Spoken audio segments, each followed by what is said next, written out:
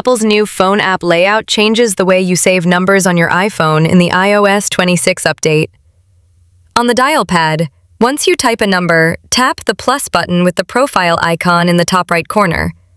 You'll see two options: Create new contact or Add to existing contact already saved on your iPhone. I'm going with New Contact. Enter the first name, last name, and any other details you have, then tap the blue checkmark button in the top right corner to save it in the phone app. Alternatively, if you've dialed the number before or want to save an unknown contact, find it under the Recent Calls list. Under the Calls tab, locate and tap the phone number. Scroll to the Create New Contact option and save it using the details shown on the screen. If you're using the classic layout in iOS 26, the dial pad method is the same, but you'll find the call log under the Recents tab at the bottom of the phone app.